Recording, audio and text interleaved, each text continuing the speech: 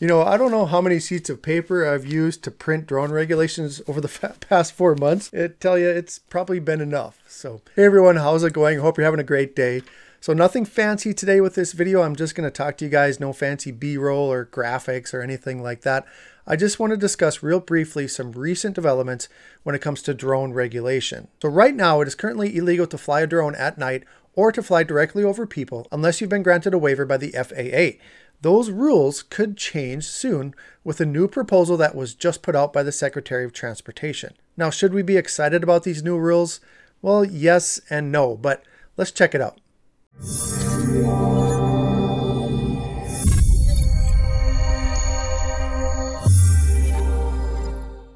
Hey, thanks for stopping by the channel. This is 51 Drones and my name is Russ.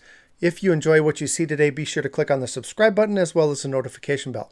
Also, if I give you anything of value, be sure to click on that thumbs up button. So recently, the Secretary of Transportation, her name is Elaine Chao, released a proposal that would govern the use of unmanned aircraft systems when it comes to flying at night as well as flying over people.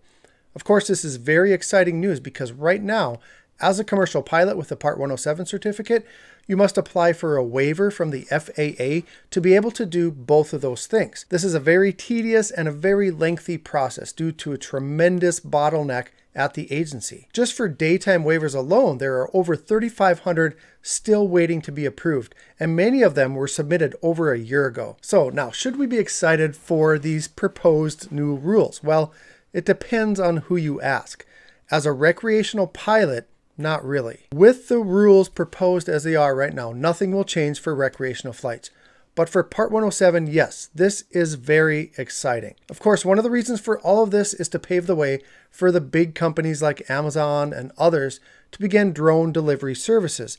But it all provides tremendous potential for all sectors of commercial drone flights. These proposed rules would open up a whole new industry for anyone wanting to get into flying drones for the purpose of making money. And it removes much of the bureaucracy that is currently required. And it's also going to open up avenues for many other industries like farming, fish and wildlife management, emergency management, and things like that. So let me summarize these 200 pages. You know, it's nothing like the government to overstate something.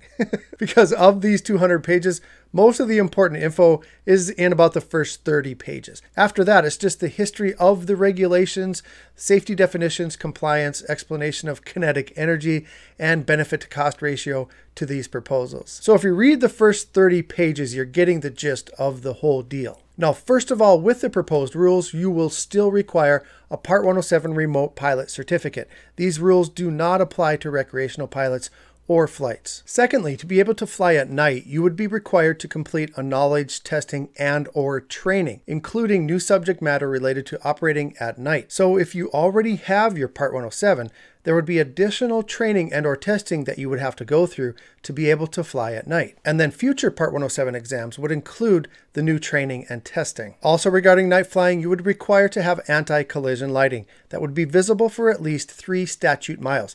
Not nautical miles, but statute miles, which is what we all know as a mile. Now, regarding flights over people, first of all, a Part 107 remote pilot certificate would still be required. And it's divided into 3 categories, and it's not based on weight, but it's based on risk to human life. So category 1 would apply to any drone that's under 0.55 pounds. So that one is by weight. And the rules there are you have complete freedom to fly over people. There's no restrictions for any drone that's under 0.55 pounds. Now, category 2 is not just based on weight. It's based on how much injury the drone would cause if it were to strike someone. If your drone were to fall from the sky and it hit someone, it would need to result in the same amount of harm as getting hit with 11 foot-pounds of force from a rigid object. Now, what is 11 foot-pounds of force exactly? I don't know for sure, but if you do know, please comment below. I'm thinking it might be something similar to getting punched in the shoulder by your buddy. But to give you guys an idea, a 95-mile-per-hour pitch from a baseball has 87 foot-pounds of kinetic energy. The proposal would leave it up to the manufacturer to design their drones in a way to stay under that 11 foot-pounds of force. In no way does it tell the manufacturers how to get there.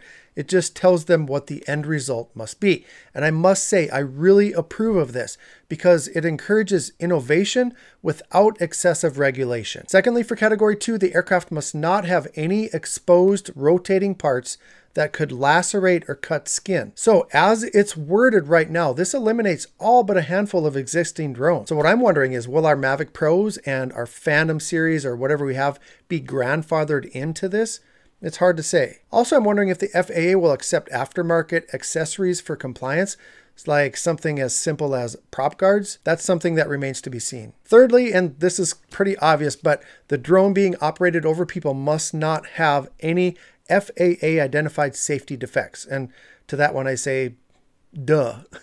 And then next is category 3, which is the same as category 2, but the threshold of injury is raised to 25 foot-pounds of force. But what they do for category 3 is they limit exposure to people through compliance to operational limitations. For instance, drones falling under this category would be prohibited from flying over an open air assembly, like an outdoor concert or something like that. The flight must be within a closed or restricted access area. And if anyone enters that area, they must be well informed that there will be a drone flying above them. And lastly, if it's not flown in a closed or restricted area, it may transit, may go over, but not hover over the people below. And it would still require no exposed rotating parts that could lacerate. Oh, and it must not demonstrate any safety defects once again. Now, this proposal also includes 3 additional waiver options.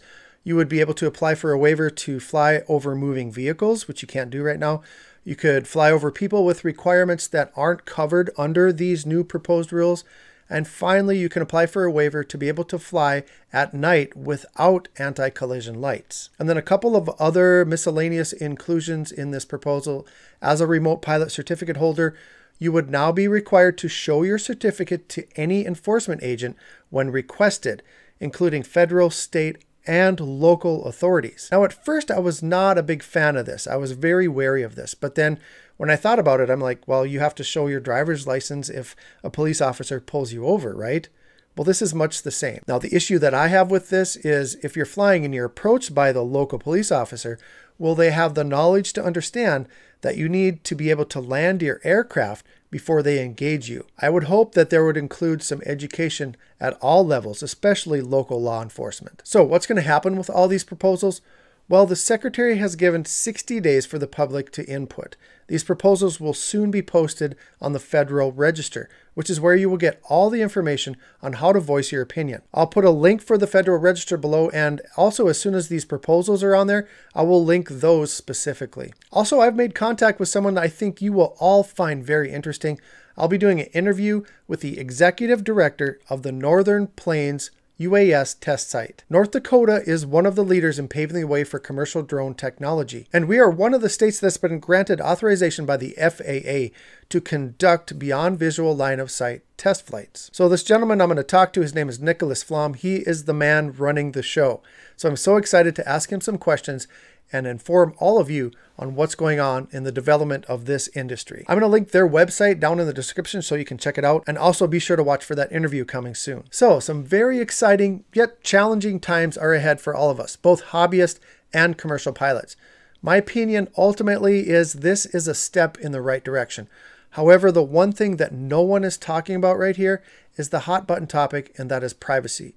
The general public will view this as yet another way for the government to keep an eye on them, as well as allowing anyone with a drone to invade their space. We, as responsible drone pilots, as well as our leaders, really need to find a way to educate. Yes, this is the future and there needs to be regulation for growth, but let's face it, there are 300 million stakeholders in this game, and I hope they aren't forgotten about. So thanks for watching today, guys. Be sure to subscribe to keep up with all of this. Hit that thumbs up if I've given you anything of value.